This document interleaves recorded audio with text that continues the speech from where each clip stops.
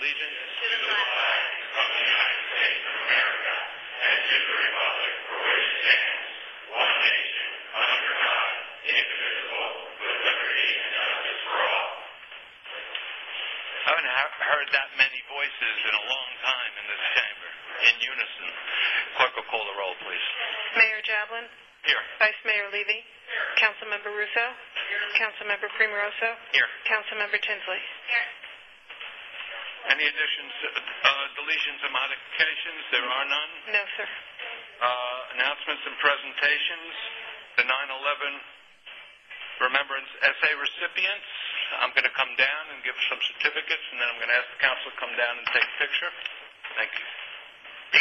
Good evening, Mr. Mayor, council members. Tom Murphy, president of the Palm Beach Gardens Police Foundation.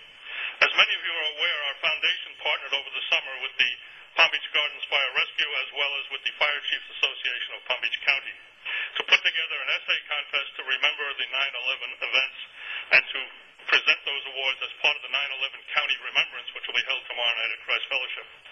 Tonight we'll be naming and awarding the prizes to those individuals whose essay was considered amongst the best. But before the Chief Southern comes up and gives the presentation and gives the awards, we thought we'd like to spend a few moments to talk about those who worked very hard on making this event happen, and hopefully will work with us next year and ongoing years to make this happen in the future.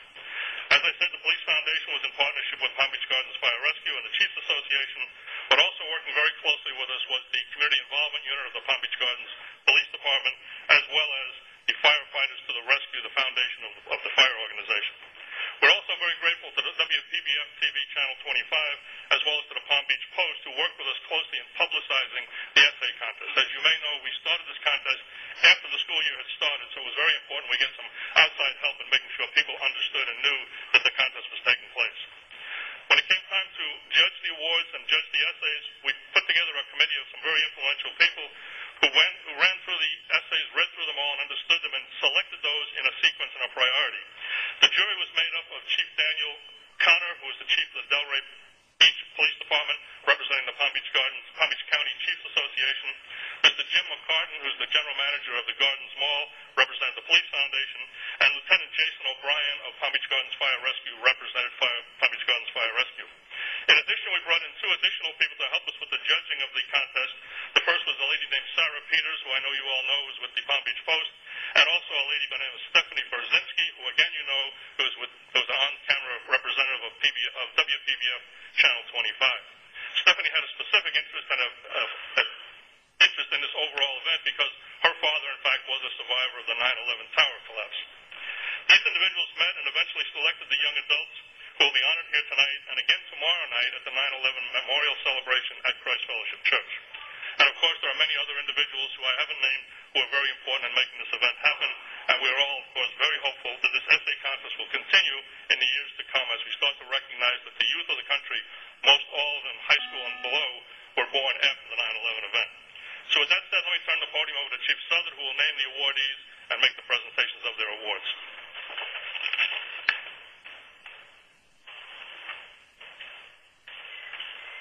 For the record, Michael Southern, Fire Chief, Palm Beach Gardens. The Fire and Police Services 14 years ago, I can't believe it's been 14, but 14 years ago made a commitment that we would never forget. And in doing so, we were concerned that our youth would understand what happened on that tragic day. A lot of these children weren't born or they were too young to understand at that time when 415 lives were taken just from the first responders, police, fire, and so forth.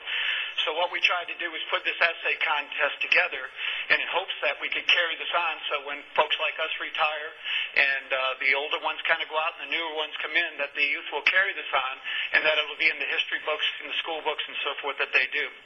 Before I go any further, I would like to recognize the people that really put this together on the committee. And the first gentleman you saw was Tom Murphy, the president of the Palm Beach Gardens Police Foundation, but also Police Sergeant with our city, Paul Rogers, Special Projects Fire Rescue Coordinator Eileen Stevenson, and retired Fire Captain Steen Erickson, who is also a member of our city's Citizens Mobile Patrol, CMP.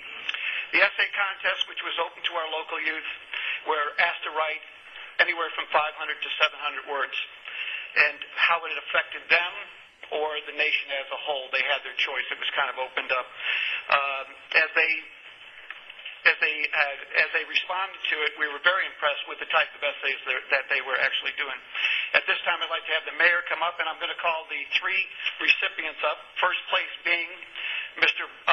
Brandon Gito, he's a freshman at Jupiter Christian School.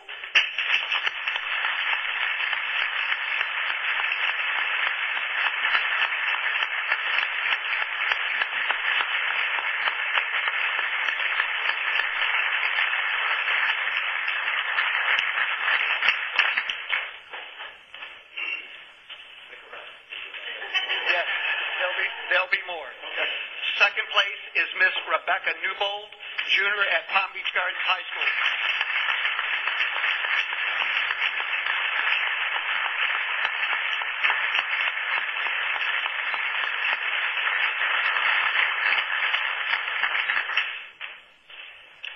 And third place is Miss Alexis Sim, senior at William T. Dwyer High School.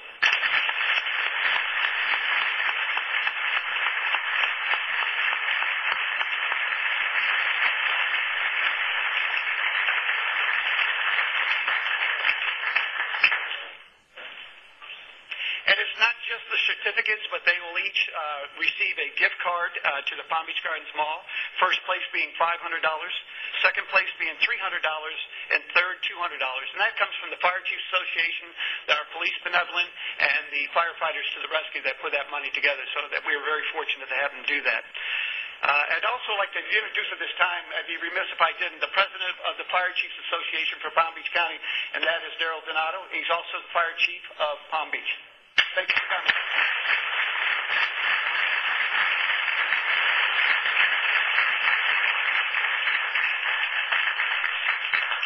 We have a can program that we do tomorrow night, and of course everybody's invited in that remembrance, 7 p.m. at Christ Fellowship Church. And Brandon Gito is actually going to read his, and that's why we're not doing it tonight, he's actually going to read his essay at that memorial service, or excuse me, that remembrance. And that's the first time we did something like that, so I think it's going to be very impressive. So if you can make it, that would be great. At this time, if I could get the council to come down for a photo op, I'd appreciate it.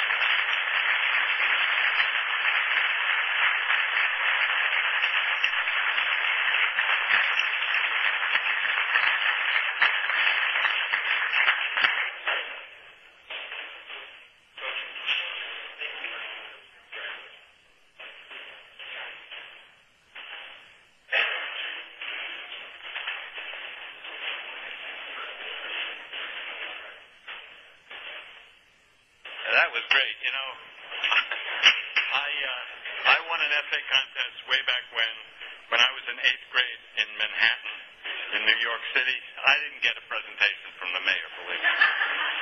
There was only 3 people in your class, Eric. Yeah, probably right. And that's okay. That was too easy. No, it was easy. It's all right. Oh, yes? Oh, yes. Let me recognize some scouts from, I don't know which troop. 712. You're here for a merit badge. Great. Well, welcome to our city council chambers, and you're welcome to stay all night if you want. We've got a great audience here.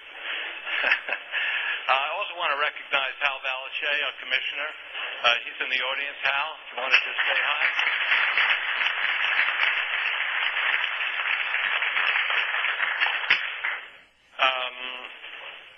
We have one other presentation, Senator Joseph Abruzzo's legislative update, but unfortunately Senator Abruzzo couldn't make it. He had some family commitments, and so he called and told us he'll be here at another meeting. Thank you, though, to Senator Abruzzo for doing that. Items of resident interest and board committee reports. David, you want to start? Certainly. I attended the executive board meeting for the League of Cities, and looking here, we made appointments to the Advisory Boundary Committee, which was Commissioner Biggs of, I believe, Magonia Park. Went over the financials, which are looking pretty good. We had 2 new associate members, Jones, Edwin, and Associates, which is an engineering company, and then the 211 group, which is a hotline for, I think their main thing is suicide prevention, but it's also just if you need somebody to talk to, you dial 211 and you get a sympathetic person on the end of the line that will help you sort through problems. We also are changing the bylaws. They're very minor changes. If you're interested, I'll go over with you later. We've made some modifications to the Commission on Ethics Ordinance, approved that, which the county wanted. We also discussed the human trafficking ordinance that the county is coming up with, and the home givers ordinance, which is also something that the county is doing, and another ordinance that's called curb stoning. We had a legislative committee update, which I wish Senator Abruzzo was here. I've got this for him next meeting, to talk about, some of the various things that the League is interested in dealing with, home rule. And that is pretty much it. Our next meeting is at the Tequesta Country Club, which I normally wouldn't mention. It's September 30th. Of course, it's open to the public, but because it's limited, you actually have to make a reservation to go to this one.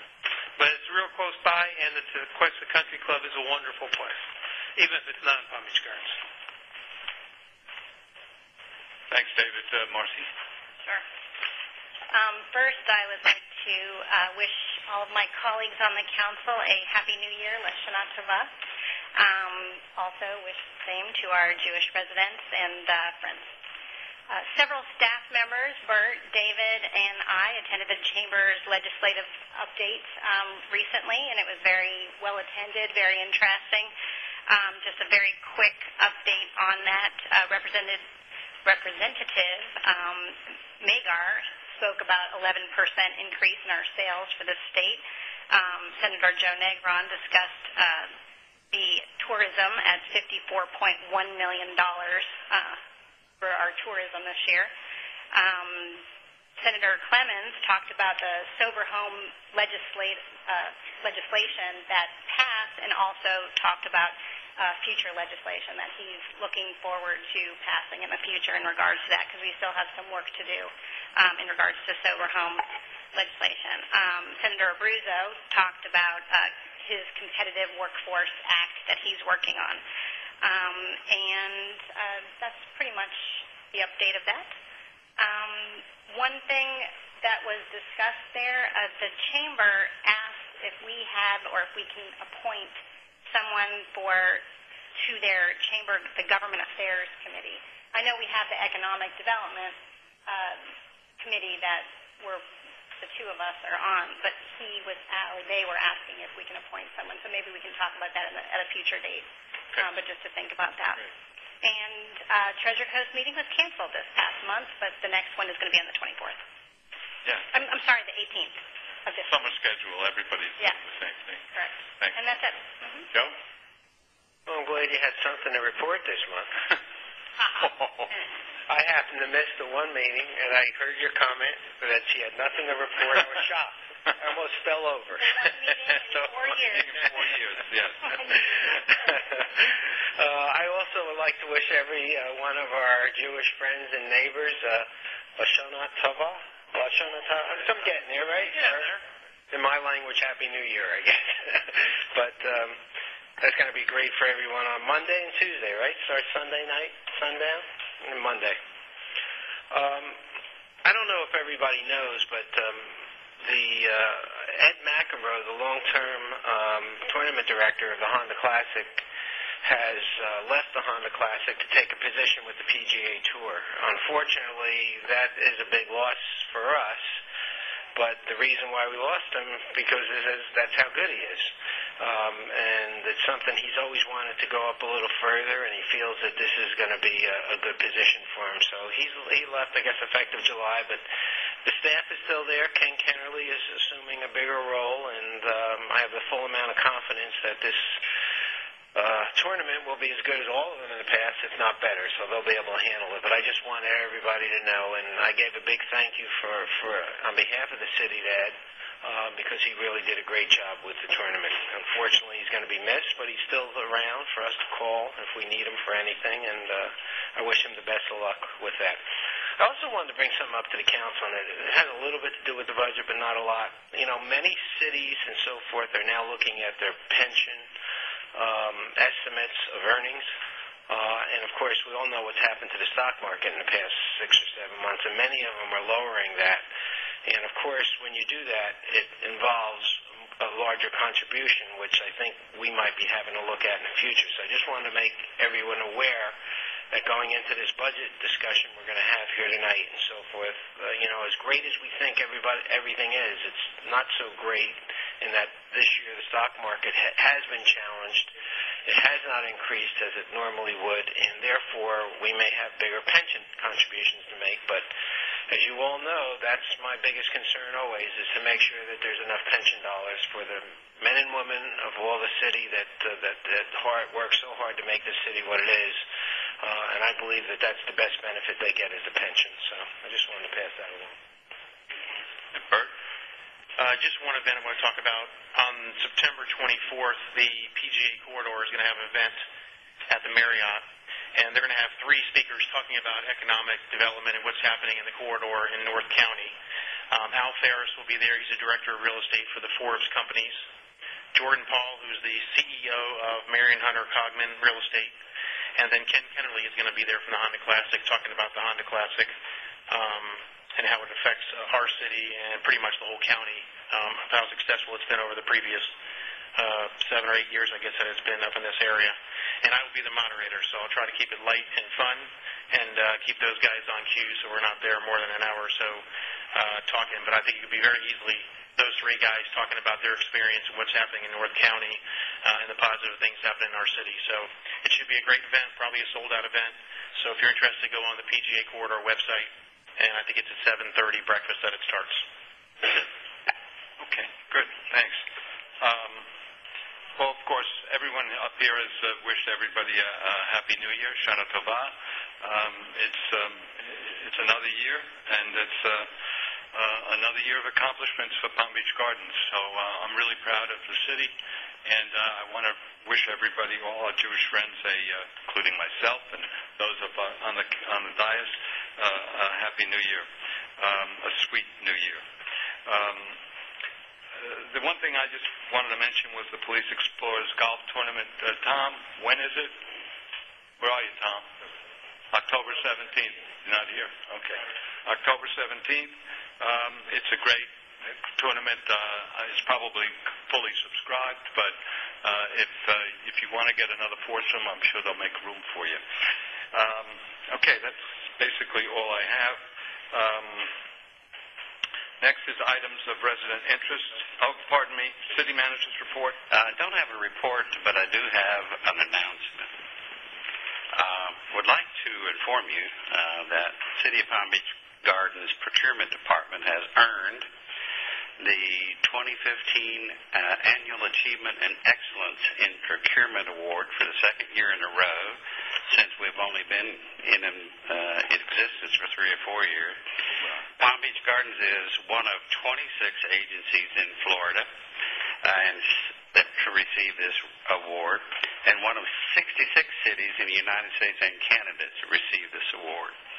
So I was going to ask that we have the entire department stand and be recognized for this achievement, but the entire department is already standing. Thank you, Kumra. Thank you, Kumra.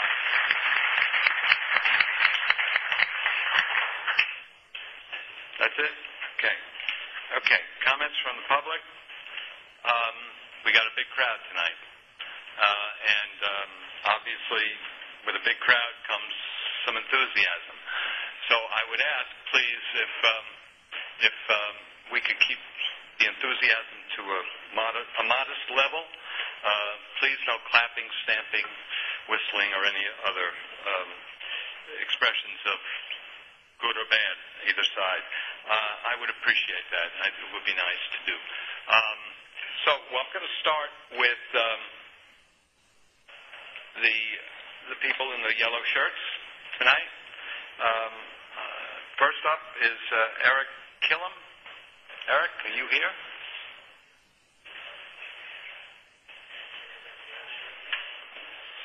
The only one without a yellow shirt, Eric. I guess I didn't get the memo either. All right, my name's Eric Kellum, and address? Do I now? Name and address for the record. Eric Kellum, 235 Caravelle Drive. Thank you. I'm here on behalf of the guys in the yellow shirts, women in the yellow shirt, our fire, rescue, first responders. This is my wife, Michelle, and July 12th, 2011, I woke up at 2:36 in the morning and found her dead.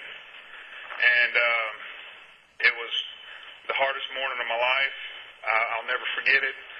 But without some of the men and women that are in here right now, she wouldn't be here right now. And she had some great doctors, but without the first responders, she wouldn't have been here. We had a veteran crew that morning, and it was no less than 2 or 3 minutes after a 911 call that they got there and went to work. And they literally saved her life in our driveway. And it's kind of hard to talk about, but it was one of, I can never repay these guys, these women, men that showed up for us that morning.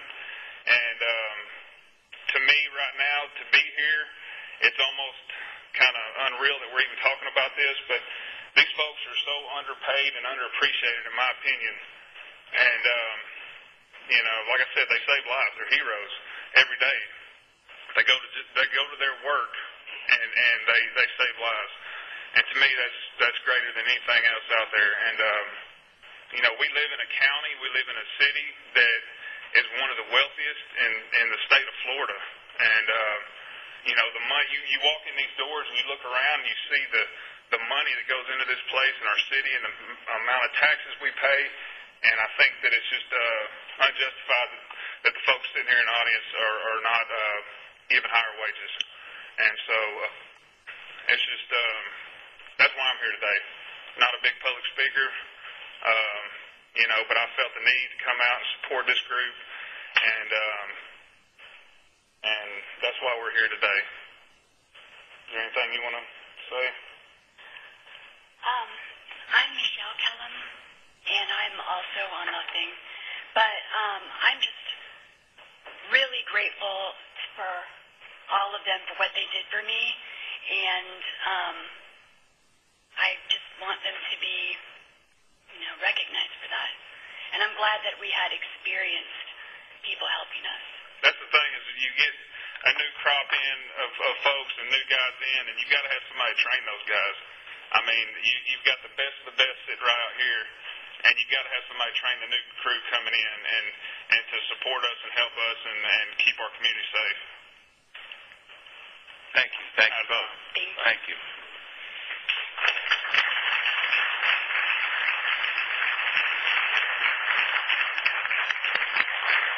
I will clap to that too, because I've been saved by fire rescue myself.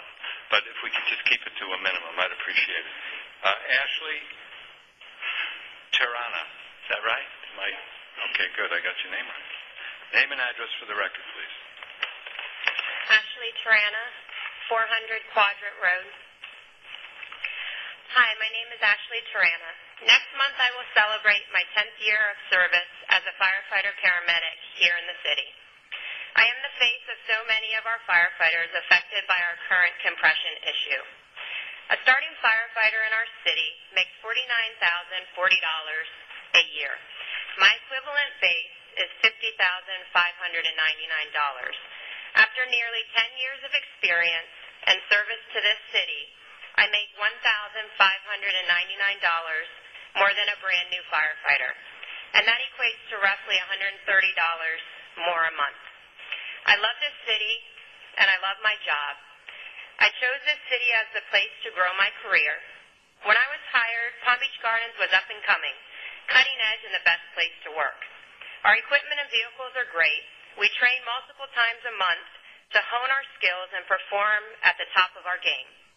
We take pride in being the best paramedics and firefighters in the county with the highest save rates. I, like so many of our firefighters, come to work with a smile on my face, a positive attitude, and the knowledge to make the worst day in our citizens' lives better. We are asking you to please consider taking care of the people who take such great care of you. Every day we step on those Gardens green trucks. A job at the fire department is meant to be a lifelong journey. We all grow up here. We learn from the older, experienced personnel, and we in turn teach the rookies beneath us. With that, there is a ladder to climb. With experience comes more knowledge, and the experience and knowledge is priceless when it comes to saving lives and protecting property in our community. The cost of living has continued to increase around us, yet our pay has remained well below surrounding fire departments. I am the face of the firefighters who would like to feel appreciated by our city and our council. I would like to see our fire department made whole again, to see a boost in morale. We weathered the storm with you during the rough years in our economy. We have given up things, and we have made sacrifices when you asked us. Our level of service is top-notch. Our save rates are well above the national average. Our response times are impressive, and you know when we show up, the caliber of our personnel is paramount.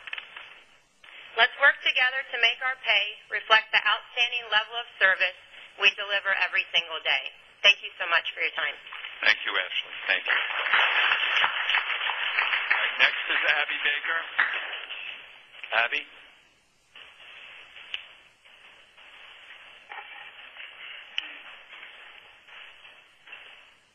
Hi, my name is Abby Baker. I live at 220 Isle Verde Way in Mirabella. I wrote many of you in April, so you do know my story already. You know about my son and what happened to him when he was 4 years old with an accident with scissors. And you know what it felt like as a mom. We talked about that. To have your hand on your son's chest and blood spurting and not be able to do anything. And to have the team that we had come into our homes and into our lives, it was amazing. I now realize, after a decade of living here, what you all have provided for us right down the road. And I never recognized that before. I didn't know that most firefighters are really actually firefighter paramedics in this city. They're fire medics, as we now refer to them in my home. And I hope I have a future fire medic for this city. Miles, if you see him around town, you'll recognize him because he's usually wearing his bunker gear and dressed down for school. But other than that, he's on the truck and visiting the stations. I wrote you about my concerns, especially regarding Marisol Station. And I feel confident that the correspondence I also had with you, Vice Mayor Levy and Councilwoman Tinsley, that you are working on that problem and aware of it. And you'll hear later from my husband, Matthew Baker. What we didn't know was 6 months after my son, I'd be holding my husband as he died in our bedroom and praying that somebody would come help us again like they did before. And they did. Same team, through the door. And then I really realized what these people do because his situation was really complicated. And I tried to give him CPR. I tried to help him. And they came into the room. They brought the ER to us. It wasn't just a taxi ride to a hospital. It was the life-saving events happened in my bedroom at my home. And you've given that to me. And you've given me the chance to have my husband, my children to have their father, to have a happy and healthy and well-adjusted family at home. And tonight, I'm here to listen to the other stories. And tomorrow, I'm ready to get to work and let people know what I know and what I've learned over this past year. And we support you and supporting what the fire medics are asking for in staffing our stations.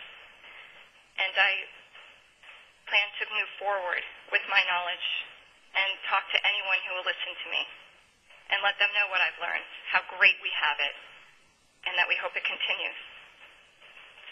Thank you, Abby. Thank you. Matt Baker. Matt Baker.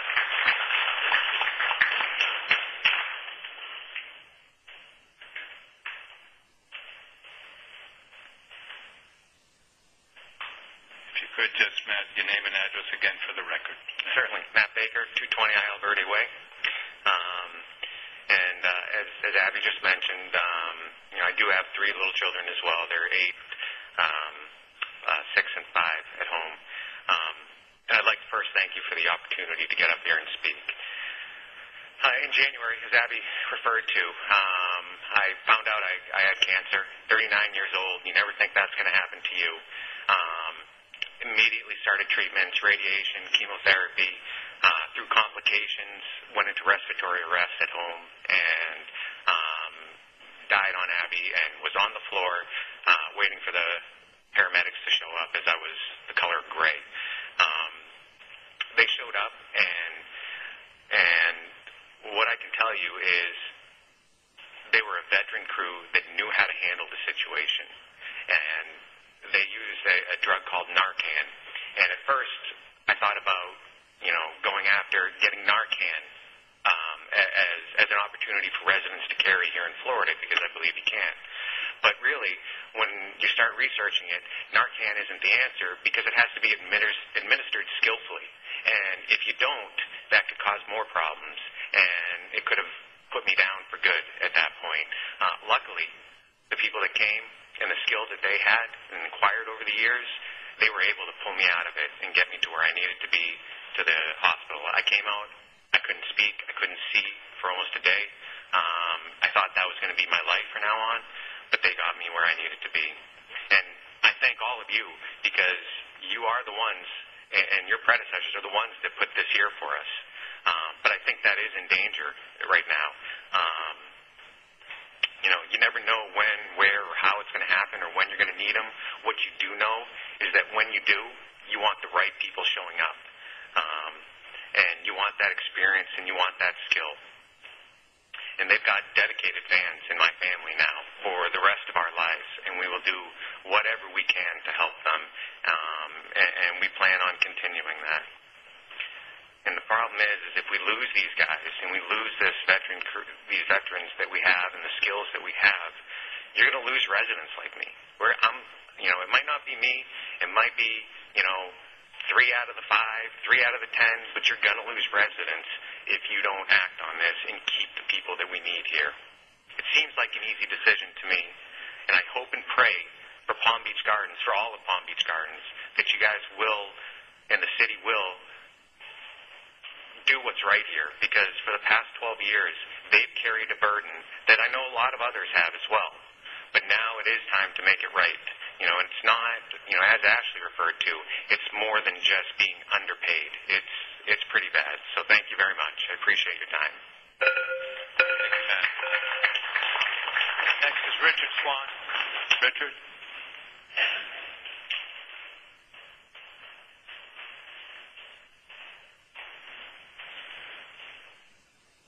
Richard Swan, 376 Franklin Road.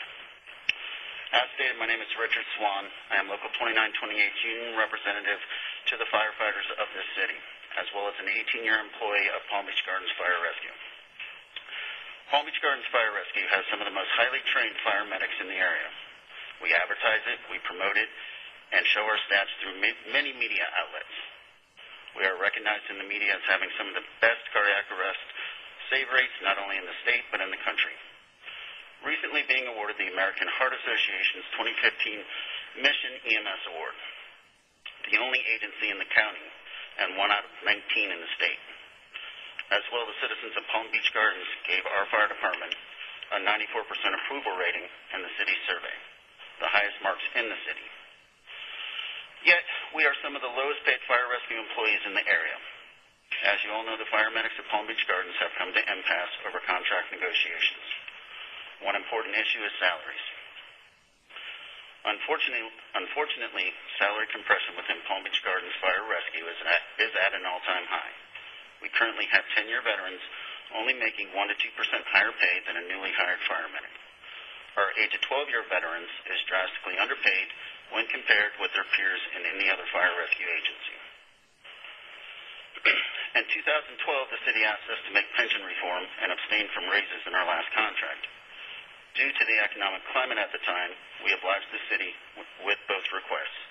This saved the city over $5.4 million since 2012. The members of this council praised us for those efforts. The firefighters have recently proposed a plan to adjust compression over the next 3 years, a plan that is a fraction of that $5.4 million cost savings. Sadly, the repercussions of not paying a competitive salary are beginning to show. Morale is at an all-time low, and experienced personnel are starting to look elsewhere for employment.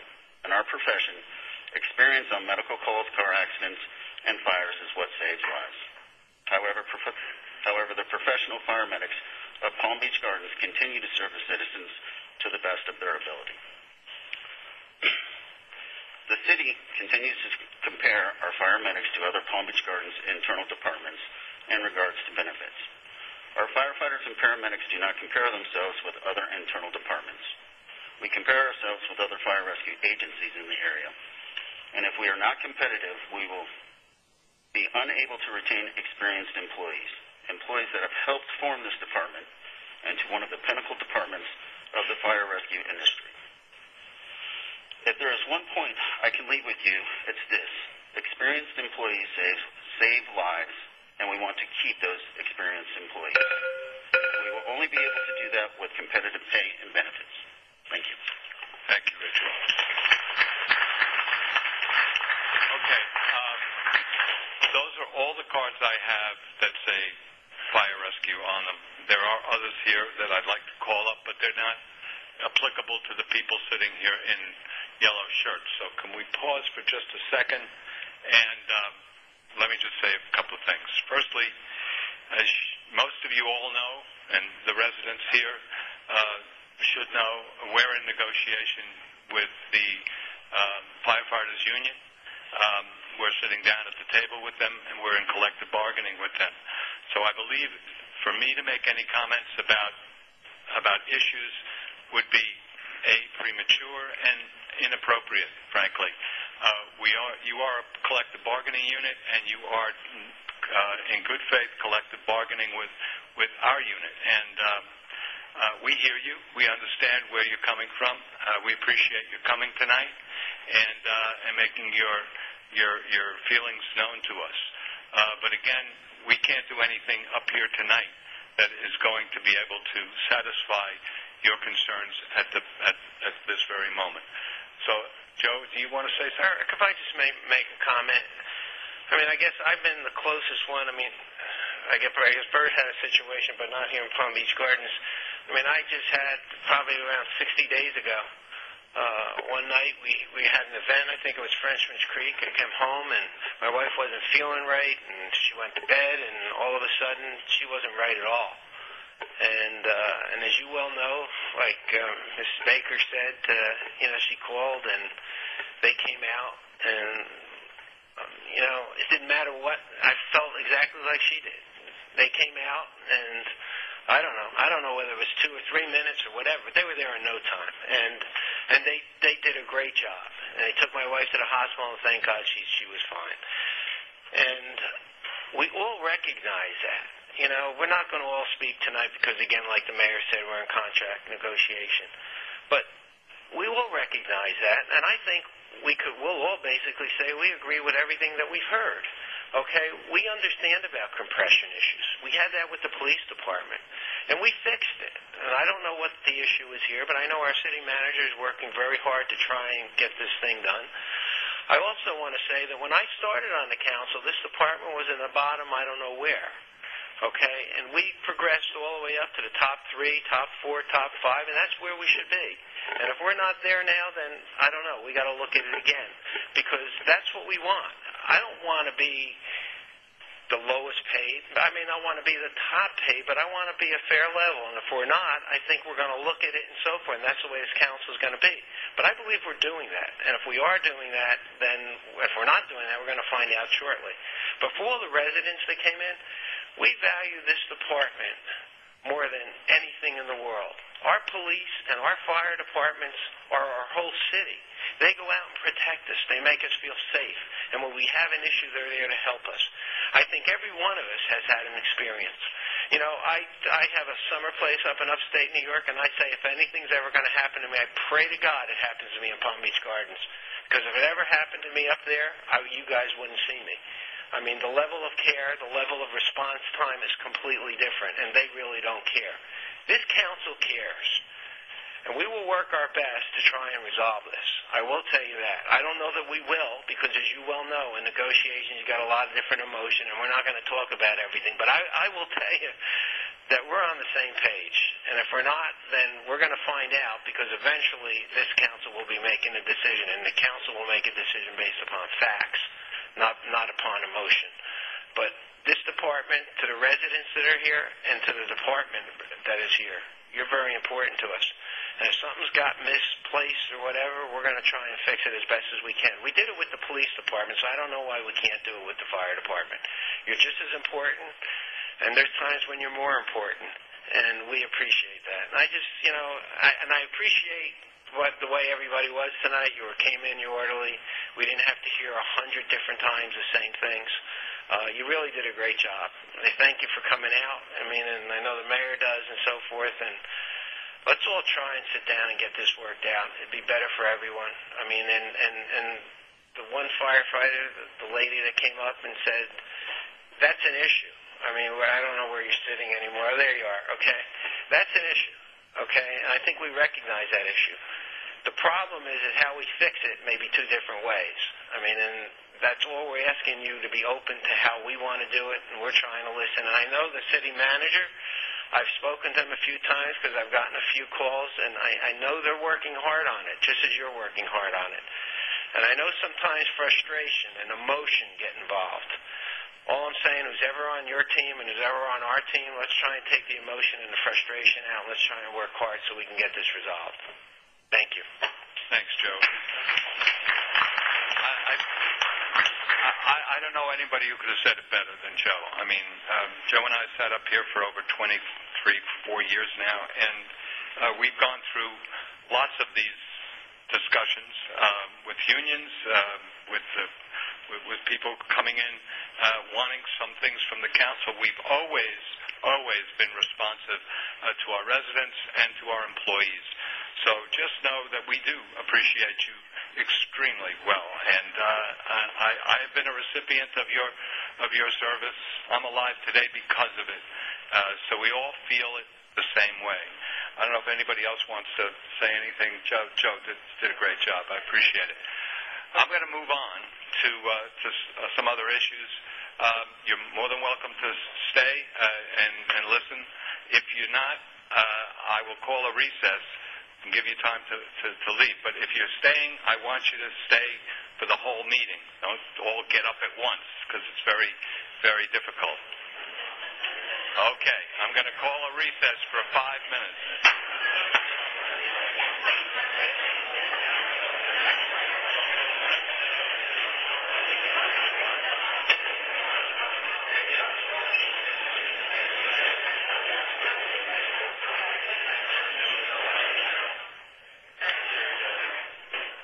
Thank you very much. I have a few more cards in items by the public. I'd like to call their names. Is Commissioner Balashay here? Yes, please.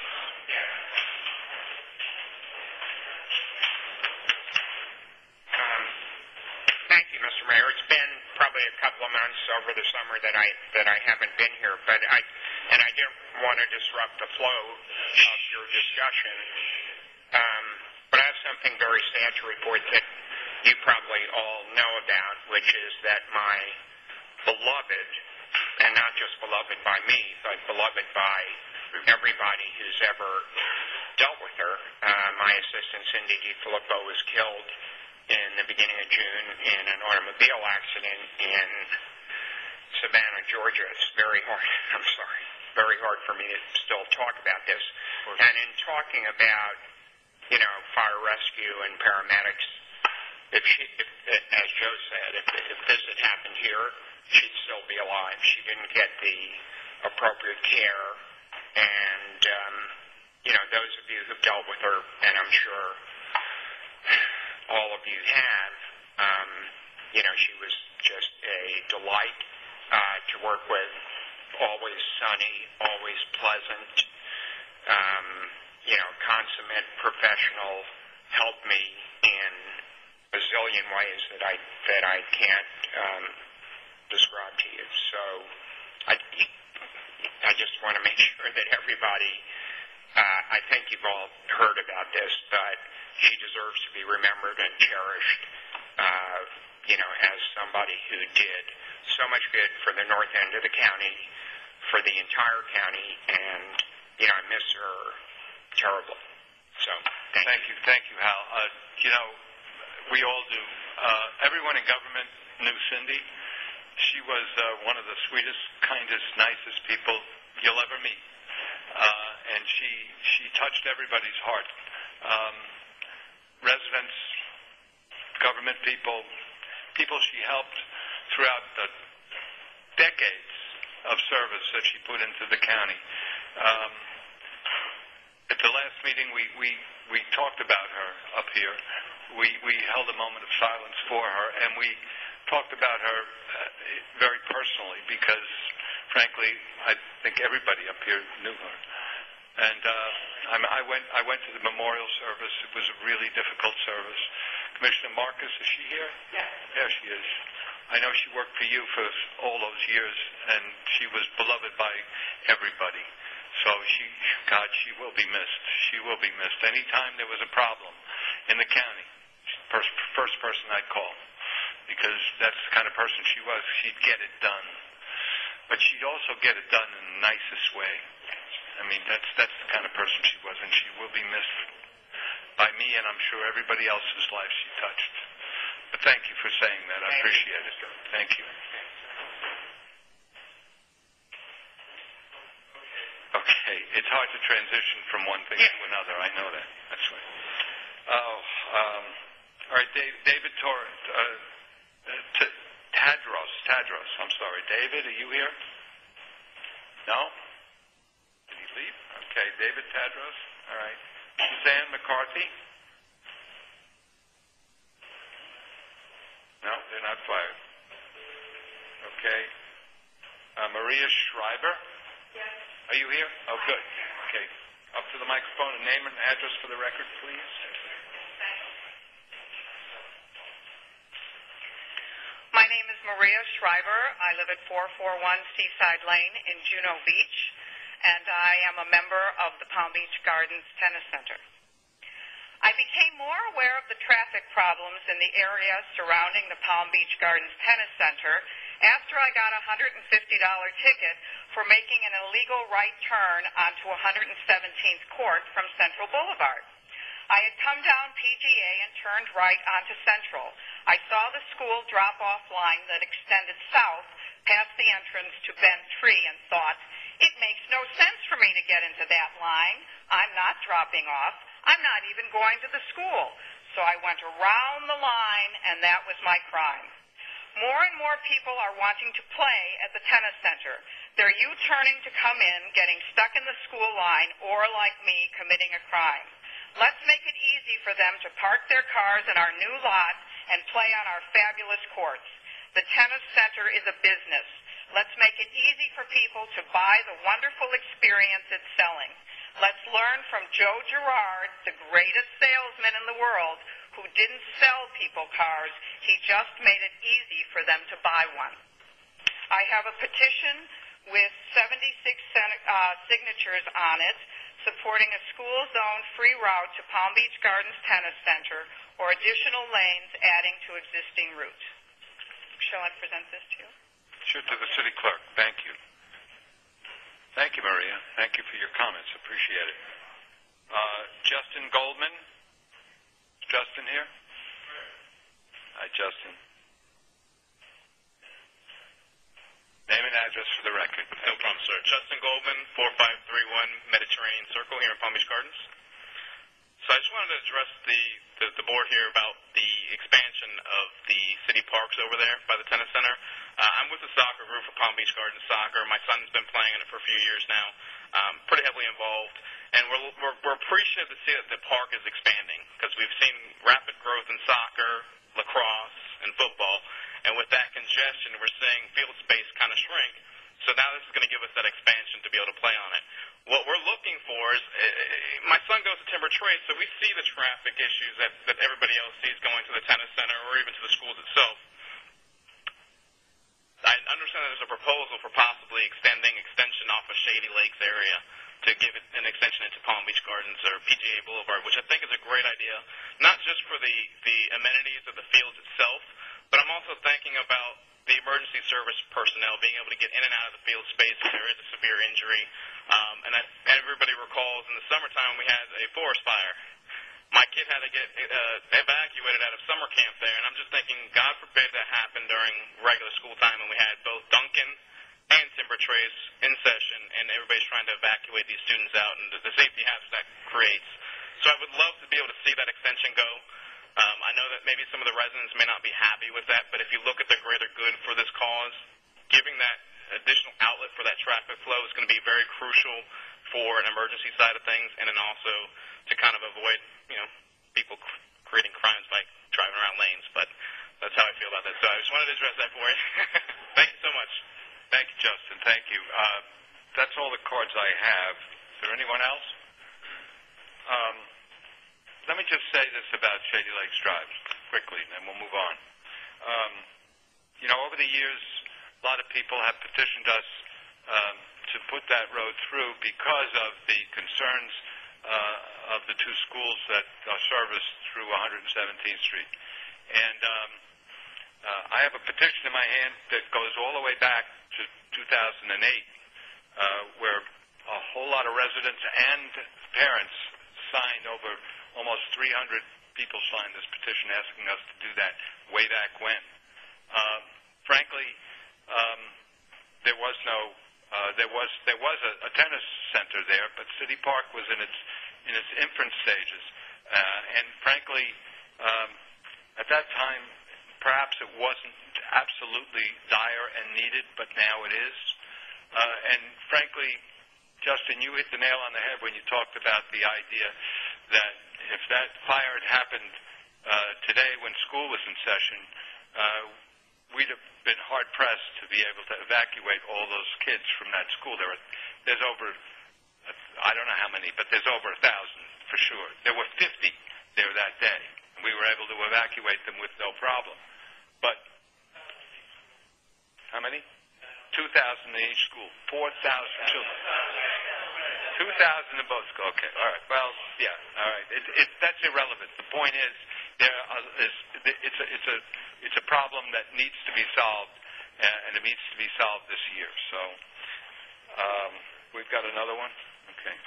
Randy Kerr? I just need your name and address for the record. Sure. Randy Kerr, 4008 Willow Run. Yes. Thank you guys very much for having me. I wasn't expecting to speak tonight, but I have to do a little rebuttal. Okay. Basically, I'm a resident of Shady Lakes. My house will be directly affected, as other residents would be. My kids have gone to Timber Trace and to Duncan Middle School since 2009. I've lived in Shady Lakes. My kids go on the bike path every single day to school, open our back gate, no traffic, no concerns, walk my dog, see other people doing the same thing from Garden Lakes, the other development, sorry, I don't remember the name of it, but right there, even kids from across the street, they even cross PGA Boulevard to get there from the old PGA National area. So there are a big contingent of kids, and we feel that it's a safety issue, just like when we did the park thing with the baseball stadium, we feel it's a safety issue. I know there's a lot that goes into this. We know it's on the books, so we're just kind of getting going on this, and I know it's going to be a hot topic among everybody. I know, Mr. Levy, you're dead set on this road, you have been, and I appreciate your candor and everything with that. So we just have a lot of concerns. There is wildlife there. We will tell you we have seen a bald eagle. We do have a picture of it. So there's got to be a lot of studies as far as traffic studies, environmental studies. If you're going to make that road, and there's no turning lane coming off of PGA Boulevard, no easement lane to turn off on a road, it's going to be a huge traffic problem, even more, and a big safety issue. Turning on from PGA Boulevard at full speed, turning on to Shady Lakes Boulevard, and then going down that way. There's already space for 117th to be widened. We know that. You guys, I think you guys own part of the easement on the north side of that road. If not, the school board, I believe, may own it. So it could be a quick claim deed. I'm just trying to throw things out there to give it to you guys. They don't want to maintain the road, and if you're going to maintain 117th, you might as well just maintain one road instead of two roads. We know that Central will probably be 6 lane because the interchange going in at 95. So that is probably going to be in your books a long way away, but it's probably going to be 6 lanes at Central at some point when they're putting interchange at 95 and Central. I know it's down the road a ways, but that's also going to help alleviate. There is a way to do a big traffic circle at the entrance of the park and make it a nice big entrance to the park. Right now, there's a little sign. You can make a nice big entrance for the traffic circle. All the traffic would continue to flow right around that circle and right back out. So you come out of the school, instead of making left-hand turns out of each school and blocking the traffic, it's all continuous right-hand turn. There are all alternatives to do this. I think we need to look at the bigger picture. You are a park system. You guys say you're a county or a city that has 30% parks and recreation. We would love to see this go as a linear park with a jogging trail incorporated into the tennis center, into a fitness area, into a wellness area, and keep it like it is before with some green space. Thank you very much for your time. Thank you, Randy. I think we need to. I think we need to mention one thing here about 117th Street. The city's actually drawn plans to improve and 2-lane and put traffic circles on 117th Street.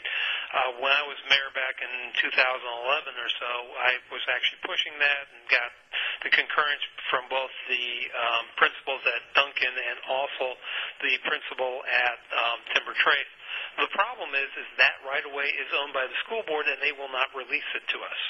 And we won't build a road on land that we don't own. So that's where our problem is that the school board is not letting us, and Ron, jump in at any time if I got anything wrong, but we can't build that road, but we have plans to build that road, and certainly that would be a huge help. But it doesn't alleviate the fact that there's only one way into those schools. And the only other way of getting it, into that school is to complete Shady Lakes Drive, which if you do Holly Drive down Palm Beach Gardens, Elementary, Alamanda Drive, that road can be put in with wide sidewalks. It doesn't have to be a 4-lane superhighway. It can have speed control. It can have all different types of things that will make it a safe road and actually a very desirable road to walk upon. If you go down and watch the kids go to Palm Beach Gardens Elementary, they're all walking down the sidewalks. There's cross streets, there's crossing guards all the way there. It's a very safe, and I got to say, it's a very family-oriented way of getting to school because nothing makes me happier than watching parents walk their kids to school. It's a great time. It's a great bonding issue. So I think that we can put that road in and make it extremely safe.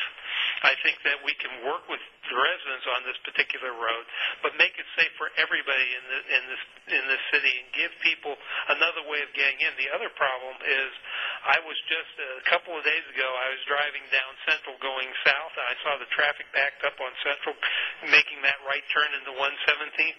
It almost goes down to Bentry.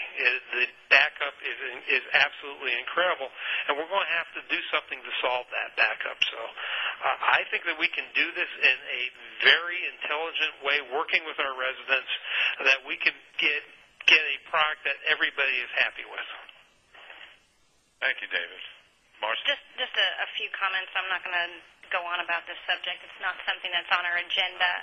It is something that is mentioned in our budget, and I know, Randy, you're absolutely right. It is something that is a controversial topic. I've received several emails in the last couple days in regards to this, but I do want to say that Justin made a very good point, and we did have a fire, and it was a very unsafe situation for those children, and thank goodness it wasn't during normal school hours when both schools were in full session. Because there is only one way in, one way out. And we have to do what's right for the children, but we also have to do what's right for the adjacent neighbors. So with that in mind, David's absolutely right. 117th is something that we've tried to fix. We've tried to help alleviate the congestion on it, but unfortunately it is a school-owned easement. It is not our road. It is something that we do not have control over. It is only governed by the school district. So we need to work cooperatively with the school district, and we need to work towards a resolution to this issue. And I can say clearly that we will definitely do this in a thoughtful manner. There are a lot of rumors going on out there. It is not going to be a major thoroughfare in that neighborhood. I can guarantee you that. It will be a very, if it's approved, it will be a very nice residential roadway that is done in a very thoughtful manner, designed with safety as our utmost concern, especially because we know that there are children. I am a mom that has driven and walked my child to school for her entire life so far. And I can tell you, I would not allow her to walk in an unsafe situation, and I wouldn't expect anyone to do that. So we will definitely make sure that this is designed in a very thoughtful manner for all parties involved. Randy, just real quick, as you said, David was always 100% for it. I was always 100% against it. Okay, and because of the safety of the children you just stated. Now, when you look at it, and the only reason I'm willing to look at this again is because of the event that we just had, and we had the safety of 2,000 children to worry about, and that's really what I think we're trying to accomplish here.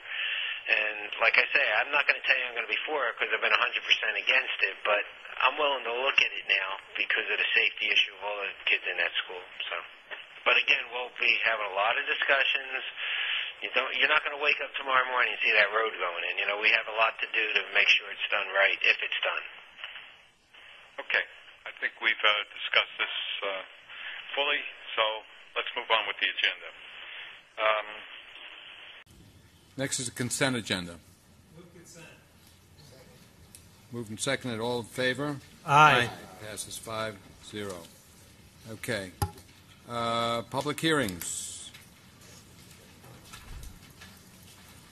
I don't have any quasi-judicials. Nothing's quasi? Okay. No quasi. That's what I was looking for. No quasi. No quasis. Got it. Okay, Ordinance 12, 2015. First reading, adopting fiscal year budget 2015-2016. Alan? Ordinance 12, read the title first, sorry. Ordinance 12, 2015, an ordinance of the City Council of the City of Palm Beach Gardens, Florida, adopting the budget for the City of Palm Beach Gardens for the fiscal year commencing October 1, 2015, and ending September 30, 2016, providing a conflicts clause and a severability clause, providing an effective date and for other purposes. Thank you, Alan. Okay. Good evening, Mr. Mayor, members of the council. Alan Owens, for the record, Finance Administrator. This is Ordinance 12, 2015, which is the first reading of the budget adoption for fiscal year 2015-2016.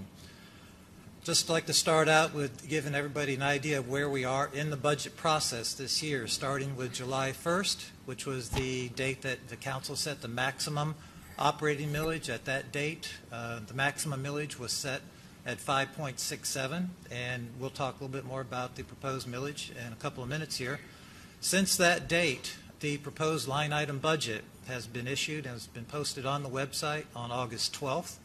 Also, our Budget Oversight Committee, who we'll hear from a little bit later on in the presentation, have been meeting regularly and finalized their report, signed it, and has been posted and on the website since August 31st of 2015. And that brings us to tonight, the first public hearing required by state statutes, and our second final hearing is scheduled for a week from tonight.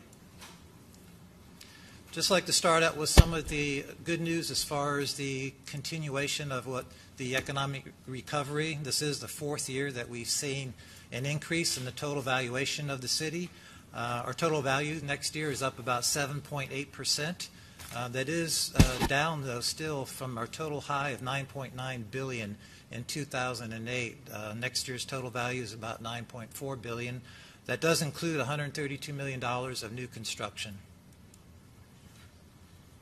As far as the proposed operating rate for next year, at the last meeting in July, Council made it clear that they'd like staff to come back and look hard at reducing the millage. One of the reasons that we had recommended setting the millage at the 5.67, there were some unknowns, primarily the stormwater analysis report that was not completed as of that date.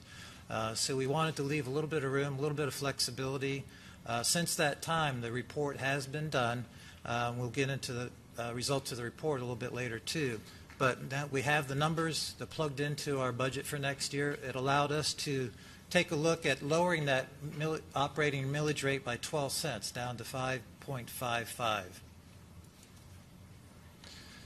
So what we'd like to do on this chart is just compare the effect of going to the 5.55 compared to the 5.67 rate. As you can see, if we maintain the rate at 5.67, our reserves would be projected to increase almost $5 million during the 5-year forecast period from 26.3 to 31.1 million. If you look at a homesteaded property with a $300,000 taxable amount, they would see at that rate a $9 increase in their city taxes. A non-homesteaded property would see an increase of $99. By going to the recommended rate of 5.55, which is about a 2.1% reduction, reserves that you can see stay flat throughout the 5-year forecast period at about $25.2 million. This particular homesteaded property would see a decrease in their city tax of $27, and this particular non-homesteaded property would see an increase of $61. Just would like to point out that as far as the non-homesteaded properties, that's assuming that that property increased the average citywide, which is about 6%. That varies greatly. I know there are some properties in my neighborhood that have actually gone down a little bit last year. So in those cases, a non-homesteaded property would actually see a further reduction in their taxes. So just to summarize the proposed millage rate, again, we're proposing an operating rate of 5.55, down from 5.67. The debt millage is actually down percentage-wise about 15%, down to 0.1371. It's down percentage-wise so much because we actually are paying off this year the Series 2000 general obligation bond series that was outstanding. So the proposed combined rate is 5.6871. That's a 2.5% reduction from the current year rate. And what this slide shows is it answers one of the questions a lot of people ask is how much of our total taxes goes to the city. Well, right now it's about 27 cents of every dollar that's paid goes to the city. The remaining almost 3/4 of that dollar goes to other agencies like the county, the school board, other special taxing districts. And then we'd like to talk a little bit about some of the major factors that go into the development of the budget every year. The same factors. You have to deal with our capital cost, our operating cost factors, and the biggest factor or driver of the budget, as always, are personnel cost, which in the general fund account for about 67% of the total expenditures. So we'd like to start out with personnel cost. Our total personnel cost next year for all funds, and that includes salary, FICA, retirement, health insurance, life insurance, and workers' compensation insurance. The total for all funds is up about $1.5 million, or 2.5%. Pensions, we are in next year's budget providing full funding per the actuaries' reports. Our total contributions next year for the police, fire, and for the FRS, for the general employees, is about $7,282,000. That's up slightly from $7,241,000. The total full-time positions recommended next year is 470. It is an increase of 10 full-time positions.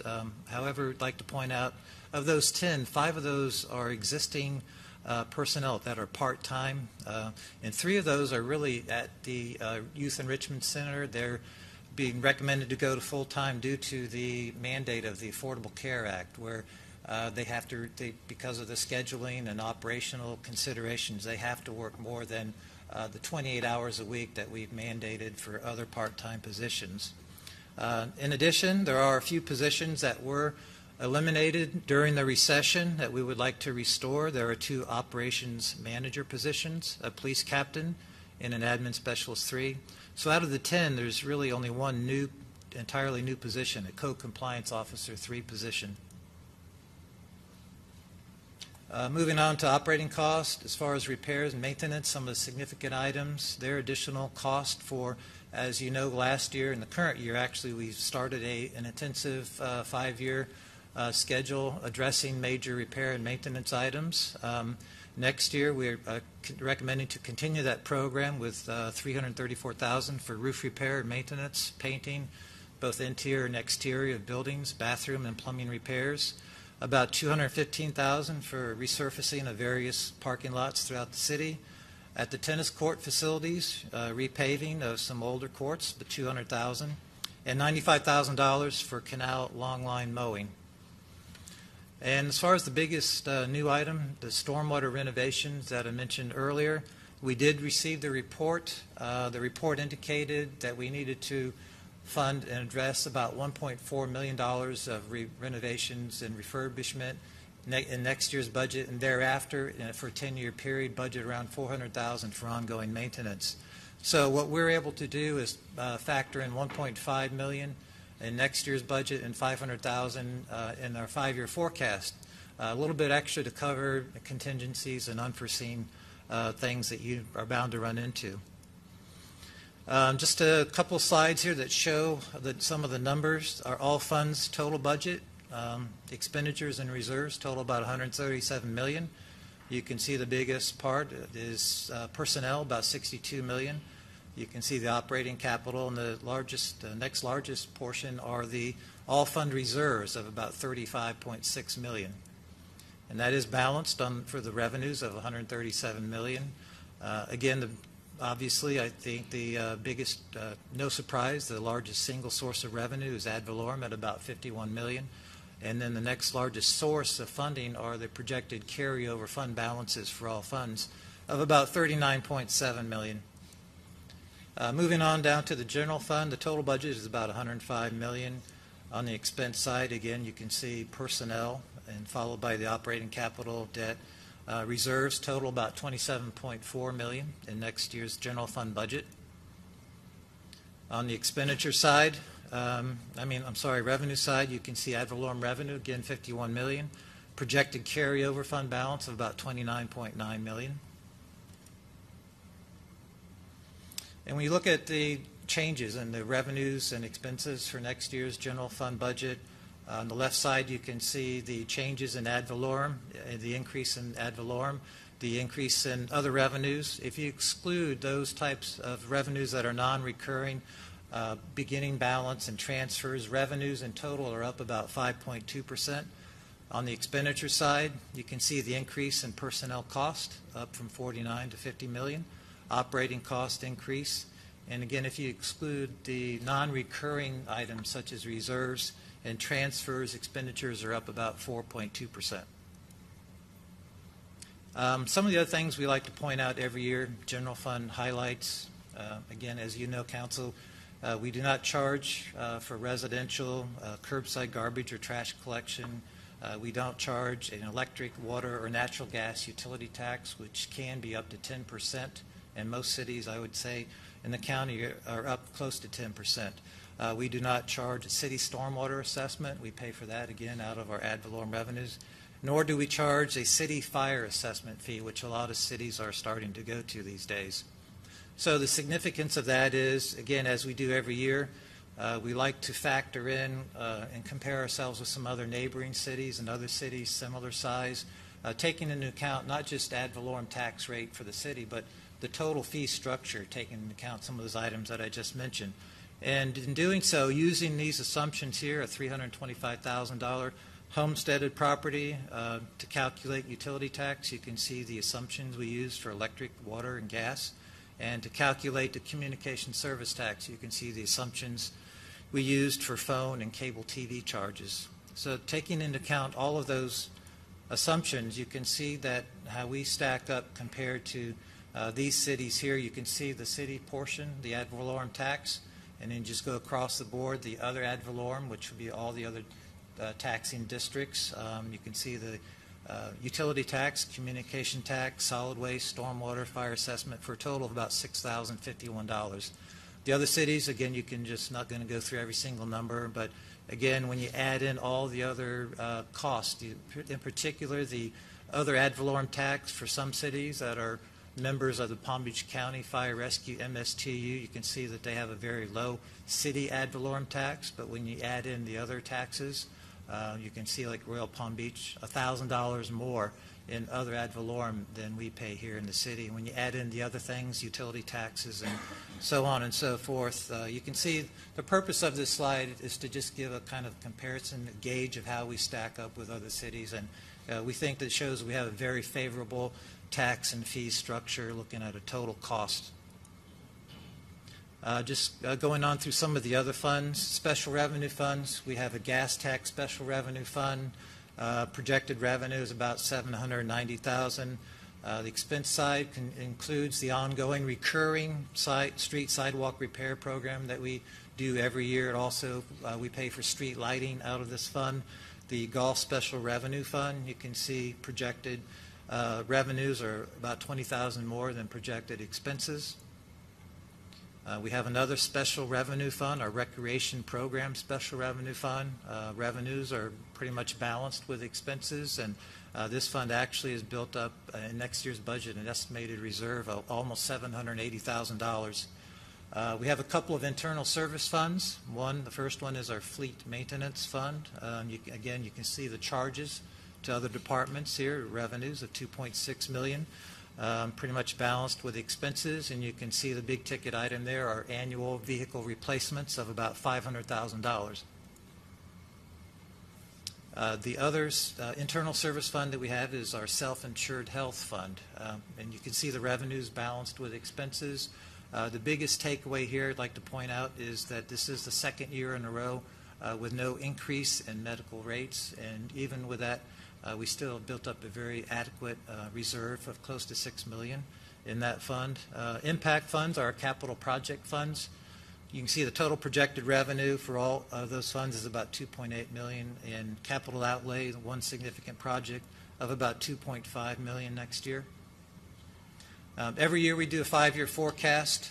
Some of the highlights from that forecast, the plan keeps our operating rate flat at 5.55 through fiscal year 2020. Debt millage rate goes down to 0 in 2020. That's because all of our general obligation debt will be paid off in fiscal year 2019. Our unassigned fund balance maintains flat at 23.1, and our budget stabilization fund stays flat throughout the projection at $2.1 million.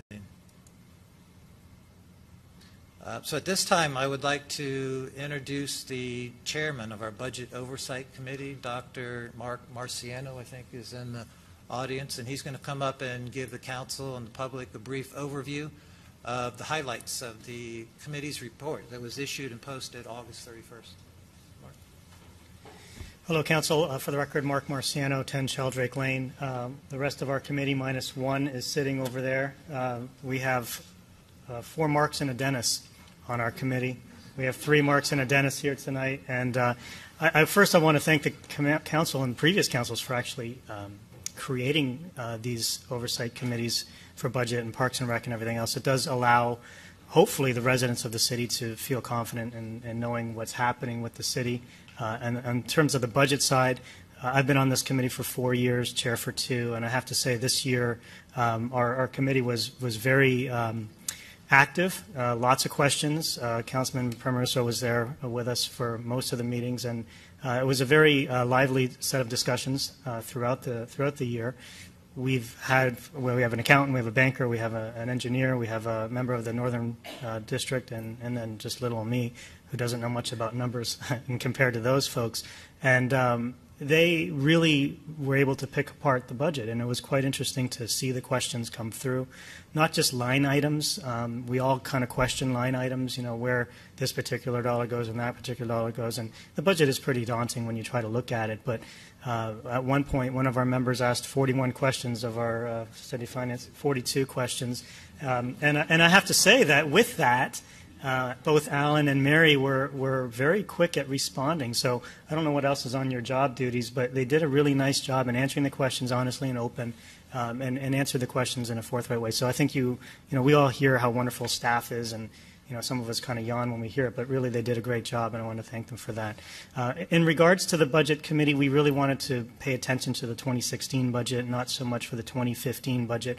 I know there's been a lot of talk in the city about some of the capital improvement projects for the golf course was a big one, of course, and the police facility and city park and the pension funding. Those things we did discuss, and of course we were all glad that we could do that. In terms of future capital improvement projects, I think the big one we were all waiting for was the storm drainage improvements of the $1.4 million. I've learned over the years that the city is always very cautious, and they like to be a little more careful and not underfunding but overfunding these projects. We think this is smart. So supporting a $1.5 million investment for storage drainage improvements for all areas that are not part of northern improvement was obviously a safety issue for the city, for everybody, even if you're not directly living within in the city part where these storage drainage improvements will occur. And of course, $500,000 annually thereafter seems pretty nominal and pretty smart. Ideally, nobody wants to see the budget reserve fund drop below the $23.5 million, and even though that's a lot more than 17%, given where we are and who knows if FEMA would be available for us in the future, those funds should be available. At the end of this year, we understand the Budget Stabilization Fund will have a balance of around $400,000. We do like to see that a little higher. At that, to the 2.1 up to $2.4 million going forward, that allows the city some flexibility for some projects that I'm sure are in the works, and also to give the city some flexibility going forward. One of the most common themes of our discussions was to try to avoid a yo-yo effect on the millage. We didn't want to see it drop too low and then find out we have to raise it. And even though we all feel pretty confident that the future of the city financially is going to continue to grow, that valuations will continue to grow, expenses will continue to grow. We heard some stories from the firefighters today, and that's something that I'm sure the city is looking at going forward. So we didn't want to drop it too low. We thought 5.55, based on the recommendation for the city, seemed like a fair number. It does provide every resident that owns property in the city a pretty substantial decrease in taxes, which is good. We did feel that last year, of course, there was a slight reduction in millage, which still allowed the city to enjoy pretty robust revenues and excess dollars in the accounts that allowed for these capital improvement projects. So lowering the millage may be an option, but again, we didn't want to see it get too low and then have to find out that things may have to raise in the future for unknown reasons. And in lowering it to 5.55, even if there is excess funds available, we feel that there is probably a likelihood that a continued lowering of millage may be a strong option going forward. So in summary, we felt pretty confident, pretty good about where the city is at. We thank the city and Council Member Primoroso for his help, and a real strong thank you for Alan and Mary for putting up with us this year. So if there's any questions for us, we're all here, and thank you to our committee. They did a great job, so thanks. Thank you, Mark. First, before we do this, I've got to open the public hearing because I didn't do that before. And before I ask for any public comment, Joe, you want to say? Mark, let me just say this to you. I asked the council many years ago when I was the mayor to form this budget oversight committee. But and they all approved, and that's the easy part. The committee is only as good as the people that serve on it, and the quality that we've had over the years on this committee has just been phenomenal. I want to thank all of you. I mean, this report, the amount of time you spend, and Bert, I used to be the liaison. Bert is now the liaison. I mean, you guys just do a great job. You ask the difficult questions of staff, and it's all about transparency today. And this is a board that's completely transparent, has nothing to do with the council. You don't get direction from the council. You get there, you ask the questions, And this is something I think the residents feel a little better about. But this committee will be nothing if it wasn't for the quality of the individuals on it. And for that, on behalf of the residents, I thank you. You've done a great job. And I'd encourage anybody to come out to the meetings or join the committee or be a part of the committee in the future, because it's a great way to learn a little bit about city government. Your schedule's on the website. Everyone can see it. We're very transparent when it comes to our budget. You meet every month. And Bert, you do a great job. Thank you for the words you said, Joe, because I think we all feel that way up here.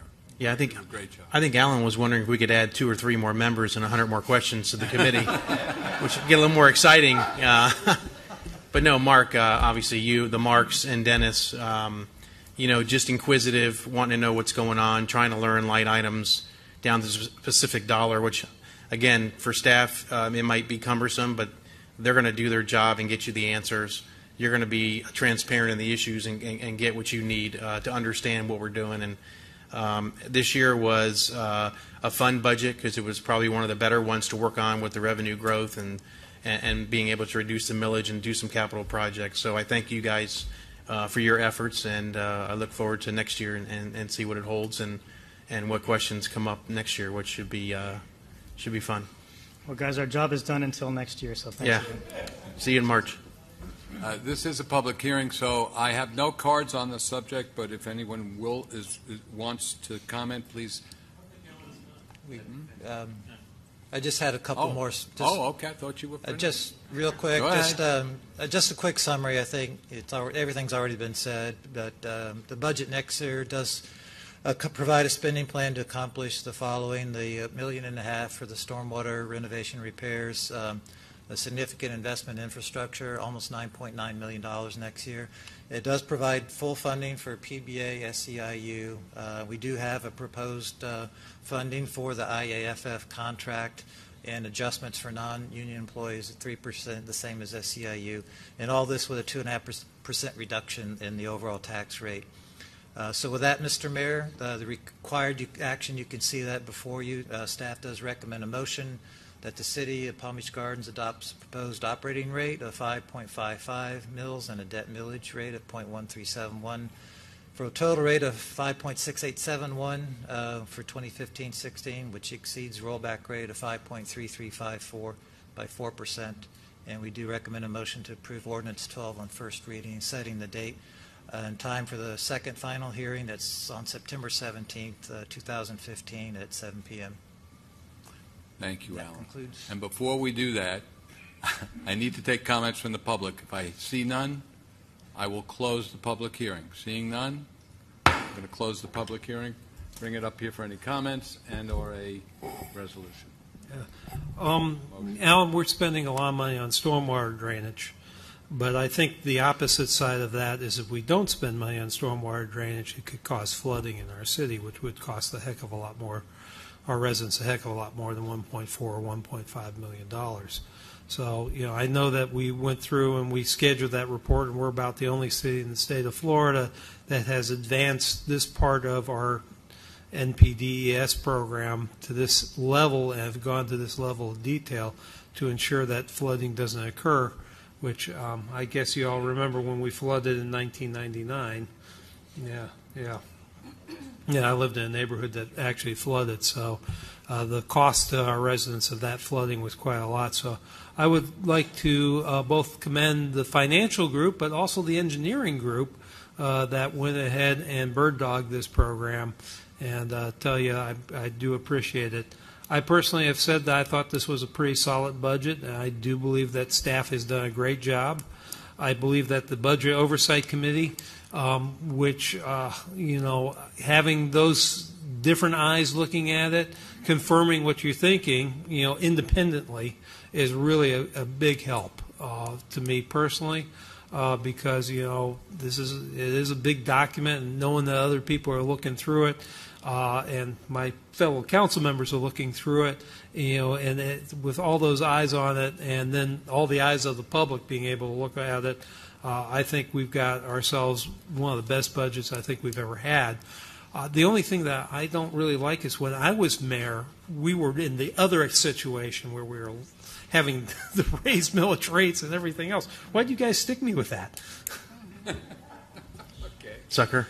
It was the economy, not The economy. It wasn't you, David. It wasn't you. Right, don't take it personally. Any other comments? Sure. I do have a few, so bear with me. Excuse me. First and foremost, there's one thing that is certain, and that's we've always been fiscally responsible, and thanks to Alan and his team, we're in great financial shape. And we did have since I've been on the council, when I was first elected, it was a recession, and we've come a long way, that's for sure. It was very tough going through the last 4 years. We're obviously, since then, seeing our economy getting stronger, and at our July hearing, I requested, and I know a lot of our council my colleagues here on the council agreed, we wanted to give our taxpayers a reduction in the millage, and I want to thank our staff for doing just that. I support the proposed reduction and note that it's also projected to be reduced from the proposed 5.687 to 5.55 in the next 5 years, and I thank you for projecting that. As an aside, I looked at our budget from 2011 when I was first year of me being on the council, and our projected millage rate for 2016 was 5.894. So great job. Further, in preparation of our budget hearing, and I said this during our staff review, I did a little online research into other municipalities, but in their budgets, actually. And I'm going to admit I'm a little biased to Palm Beach Gardens, but I tried to be as subjective as possible when I reviewed the other budgets. And I could say that I found ours is the most comprehensive and the most transparent budget that I could find. Our residents asked for transparency, and Alan and his team gave them just that. You guys delivered by far. It's a line by line, department by department, itemized budget that way exceeds best practices. I also want to thank our budget committee. I know you spent a lot of time independently looking through it and providing your numerous comments, 42, I guess, at the last one. You guys did a very diligent job, and I thank you. A few additional comments. Our staff, rightly so, takes a very conservative look and approach and uses conservative projections, which is what they should be doing. And I support keeping our unassigned reserves a bit higher than our benchmark of the 17%. All it takes is one bad storm or an unexpected event similar to what Joe was saying, and we might need a cushion. So what we have in place is definitely a must in my book. And last, Alan and your team, congratulations for a job well done and for your Distinguished Budget Presentation Award and your Certificate of Achievement of Excellence in Finance Reporting. You certainly deserve it. Great, thank you. You guys, Joe? Yeah, I want to know if they're going to get another award for the presentation of the graphics and so forth. It gets better and better every year. It may not be as good as Don Herring. If you get those numbers to bounce a little bit, and the glasses around your neck, then I think we might be giving it to you. But anyway, just a couple comments. Alan, you alluded to the 3 additional for the part-time workers at Riverside, and then now they're going to become full-time. And in my discussion with you, you've said, I think Jack Downey said that we've raised the rates to compensate for that. And the reason for that is they have to be full-time because of Obamacare, the Health Care Act, and so forth. But basically, it's revenue neutral. As many of you know, this will be my last budget that I vote on, and I think that we're adding employees, which we needed to do because it's been a long time since. I just hope that next year that you're not establishing a pattern of adding more employees. These are well needed and so forth, and the revenues continue to grow, although our evaluation is not what it had been before. Our evaluation still hasn't gotten to the top of where we were at. Right, Alan? Am I correct on that? But we still made excellent progress. This is a budget that, again, I'm proud of. I want to thank staff, thank the city manager for bringing us a budget. We gave him the direction to lower the millage. This amounts to a reduction. Hopefully the reduction is enough in our city so that they don't have to be paying more for the rest of the governments that they have to fund. But this is a good budget. I want to thank everybody, and I'm proud to vote for this budget. And it'll be the last one I vote for. You can come back and I do don't the other think ones so. if you want. I don't think You so. can join the budget oversight. We can get rid of one of the marks and throw you on there. Nope, you got to replace a mark with a mark. Draw straws for the marks. I was going to suggest that, Joe, but I'm saying no. Maybe we can switch your arm next year. Let's see. Well, I think you've heard it all. Thank you, Alan. Thank you, Mary. Thank you, City Manager. You skipped over me. The entire staff. You said what you wanted to say. No, I'm ready. I got my little notes. I just want to say it real quick. Just in summary, I'm not going to get all crazy, but All right. I get to speak, right? Yes. For my people, Absolutely. from my Marks and my Dennis out there. I appreciate it. Dennis and the Marks. This is really a spectacular budget. I mean, if I were to look at this a year ago and say, I want this, this, this, and this, and I probably did write down some things a year ago of what I wanted in this budget, I think you've surpassed all of my expectations. And I try to think of it as representing the residents on how I look at this budget and some of the things that they might want and some of the things that we might not, that we have to do that we hadn't done in the past years because of the recession and the downturn. So I look at the spending and capital improvements, obviously the stormwater being the big one for the established older neighborhoods in our city, which we don't want to have crumble and design flaws happening beneath our streets, which would raise those costs significantly and would maybe lead to a stormwater assessment, which is not going to happen now. I look at the Budget Stabilization Fund being funded back up to $2 million. I had concerns about that 4 or 5 months ago. We decided to do all those passing of the spending of the other items, the police station, the golf course, the pension stuff, city park, and we almost basically eliminated that to zero. I was not comfortable with that. I think we needed to have a side fund.